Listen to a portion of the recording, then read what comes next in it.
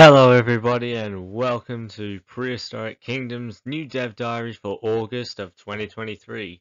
And as you can tell by the picture in front of you, we have a new dinosaur coming to update 9 with the grassland biome. So let's not waste any time and begin.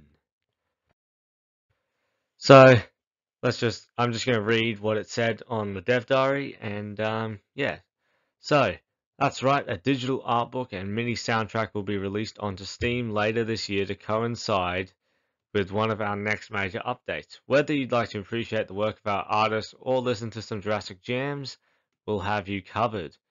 The Art of Prehistoric Kingdom. Over 100 pages of concept art and insight to the development process, exploring not just animals but guests, structures, and more. Includes artist interviews, notes, and exclusive artwork. So you can see this one here, you've got a bit on the T-Rex and the Triceratops, so that looks like artwork for potential hunting. Later on you can see a walk in the park just there. So eligible backers will receive Steam codes to redeem their products. Both items will be available to purchase via bundle or separately on Steam. Soundtrack will be available to purchase through Steam or Bandcamp. Okay. A Walk in the Park, music from Prehistoric Kingdom, 30 minutes of music from Challenge Mode, the Animal Nursery and opening tutorial, 15 tracks including 4 bonus map medleys, and updated arrangements for Challenge Mode tracks.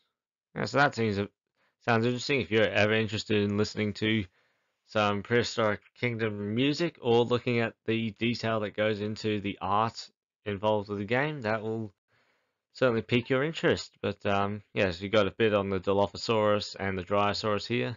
Love the meanings of the names just there. Okay, so before talking about animals in Update 8, let's quickly discuss how things are going. To start, there have been a bunch of under-the-hood improvements to improve the game's stability across the board, with many hopefully going on to address numerous crash reports. Guests have also been further improved since last month, now including a fully complete queuing system and more fluid navigation. This means that your visitors should be less likely to clump up and must patiently wait their turn to use interaction points. Imagine a conveyor belt, but for humans. I don't really want to, but in basically every area, guests are vastly more robust, and as a result, the economy should be much more stable too. It might surprise you, but all of this work on guests is actually being done in preparation for staff. We're not quite ready to publicly talk about our plans for staff yet, but from a development perspective, staff are functionally just special guests with some unique abilities and navigation rules. Once the long-awaited animal rework has been released in Update 8, we'll be diving straight into development on staff, including mechanics for one of the game's new central pillars, logistics management.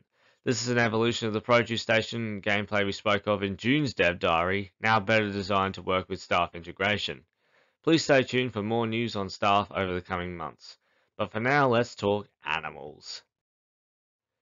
So the animal rework has been progressing very well. We made great headway with animals in August, and we got them wandering around and recognizing interactables with the new locomotion systems. Animals make choices depending on their internal statistics like stamina, endurance, health, and metabolism. These stats push and pull on an animal's needs, determining when they should rest, find food, and how long their meal will last before they must eat again. Seemingly simple mechanics like this weren't part of the old AI system, and will have a huge impact on future features like hunting. Perhaps the biggest downside to all this AI work is that it's very hard to visualize not only in devlogs, but even while we're working on it. To help us, we've built robust editor tooling that allows us to more accurately debug and see what animals are doing. This viewer shows a series of tasks animals must complete to accomplish their main goal, shifting columns depending on what is the priority. Tools like this are crucial as we make animals more reactive and lively. Speaking of, we've been working towards improving how additive and behavioral animations are handled. The goal is to let the AI contextually decide when to play animals so that animals can play animations so that animals, sorry about that, can better express themselves, e.g. socializing, becoming angry, resting, rather than relying on simple timers as per the current implementation. On top of this, we're working towards a basic herding implementation that will allow animals to form social groups. Each species has its own natural group sizing, whether that's a large herd, organized pack, or small pairing. The AI will naturally form multiple groups within a habitat if there are too many individuals of a given species, laying the potential foundation for future combat encounters and territorial disputes. This is an area we'll definitely be expanding upon down the line once fighting is in. Update timeline. In a couple of weeks, we should be able to give you a concrete release date for Update 8. Once the system side of the animal rework has been completed, we will not only need to port the current creatures over, but thoroughly test and ensure they're park ready. After the release of Update 8, we'll be able to return to more regular content drops that add new species, pieces, and maps. There's not too much longer to wait. Whew, that was a big block of test. Text. Yeah, that was a long read. Okay, now on to the exciting part. This is where the fun begins, as they say. The park's newest guest will be arriving from the land down under. Can you hear the thunder? Say hello to Muttaburrasaurus.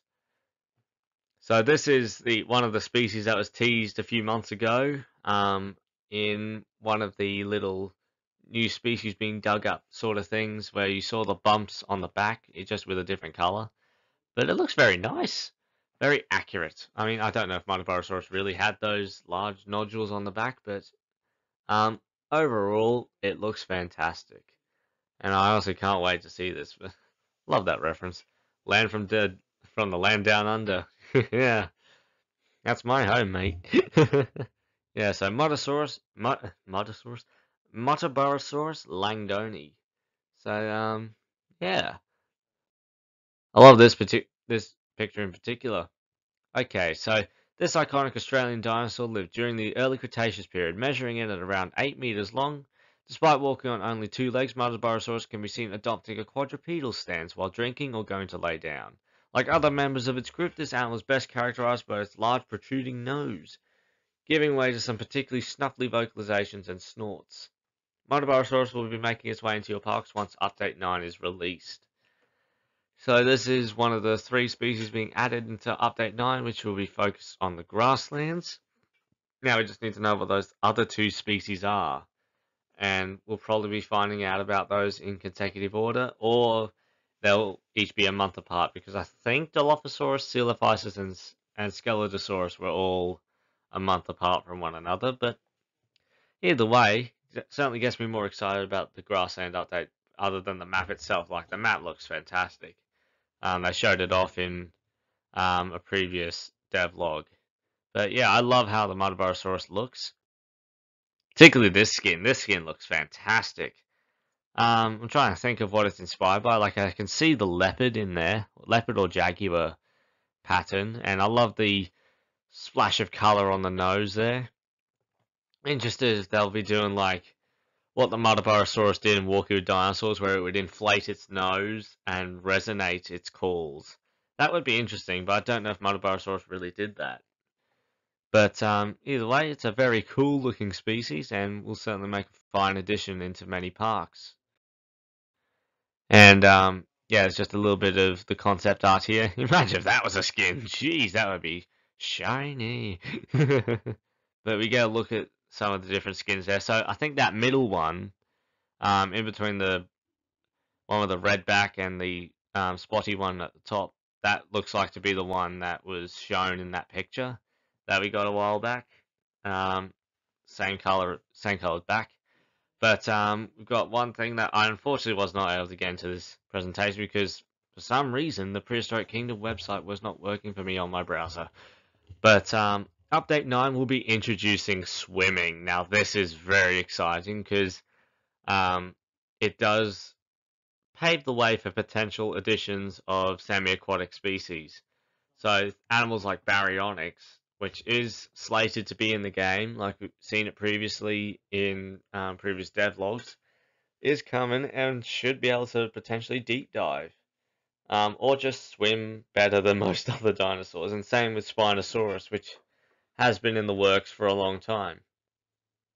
Not just in the game, paleontologically too, but it also makes way for animals like Sarcosuchus, Dinosuchus, potentially large amphibians like Coolosuchus too. Those would honestly be very fun to have in Prehistoric Kingdom. But I'll just read the text here. Along with new species, we've also been hard at work creating animation sets for the upcoming swimming behavior. Some animal groups are natural swimmers, graceful and efficient. Others are thankful they haven't drowned yet. Please look forward to seeing animals hit the water in Update 9. So I wonder if any of the other two species will be confident swimmers. If you actually go onto the Prehistoric Kingdom website or Critivo, well, no, it's just the Prehistoric Kingdom website, you'll actually be able to see videos of Muttaburrasaurus swimming and Coelophysis also swimming. So, yeah, the Muttaburrasaurus seems to be a very good swimmer, whereas the Coelophysis looks to be struggling a little bit. Like, it's only got tiny little legs. But, yeah, that is all for the dev diary for August. Certainly worth the wait. Like, we're getting swimming, we're getting Muttaburrasaurus, so our first Australian dinosaur for the game, and a completely new species as well. Not one that has been in the works for a long time. But yeah, looking forward to seeing this guy make it into the game, and let me know what you guys think of the new revelations in the Prehistoric Kingdom world.